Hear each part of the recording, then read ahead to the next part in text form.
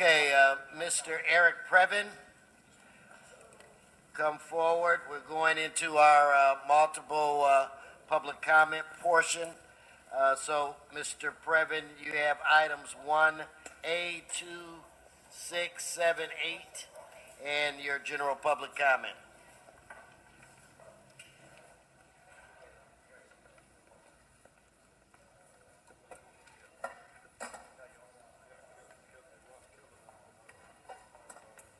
No, I know.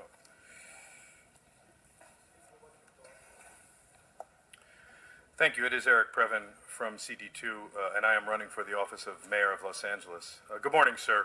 And that was a very touching presentation to the building and safety guy. And there are a lot of great people working in Los Angeles every day. And the speaker is not on any of the agenda items. No, I'm on item 1, sir, which is the building and safety. Now, let's just get on it, Mr. Previn. Thank you. Building and safety liens. I'm sorry, item number 1. That's what I thought I was speaking on. It is the typical building and safety lien item number 1. It's 16-0160S931 is in CD3, so it is Mr. Bob Blumenfield who is going to get the prize today. He is the only brave council member to put a pernicious lien on his constituents today, and he did so even after Bonin made that very touching but disingenuous remark about how it's nice what we're doing. And what we are doing should be enforcing in the Palisades the egregious expansionism, but instead we're going after people who've already fixed their garage. On February 17th, that's today, a man was directed to come here, but they couldn't find it on the agenda, so that's why we're talking about Blumenfield's item. Let's get on the item. Yeah, I'm talking about Blumenfield's item, sir. You got to be a little quicker if you're going to interrupt me. No, you have to be on the item.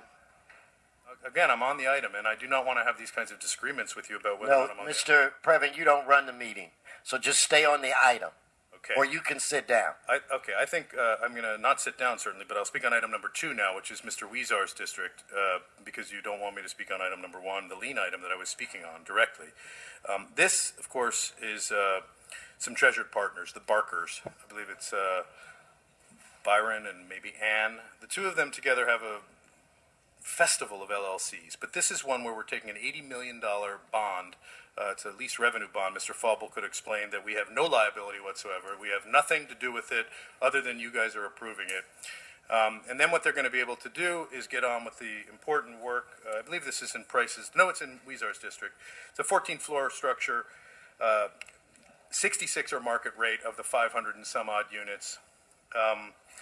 And the only part that the city is required to do is make sure that they're in ADA compliance, which is Fauble will look down now. Independent Living showed that the city was not doing a very good job of monitoring that, and thus the ADA work was not done on dozens and many properties, costing us $225 million in liability. So I'm hoping that this time the city will look very closely to make sure that all of the appropriate accommodations are in place, because this is a disaster, if I may.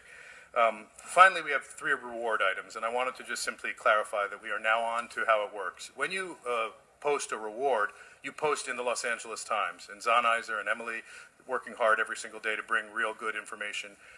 What we do is it costs $1,800 to run the ad. So I propose that instead of running the ad, we give the money to the victims. Thank you. Give him his 1 minute for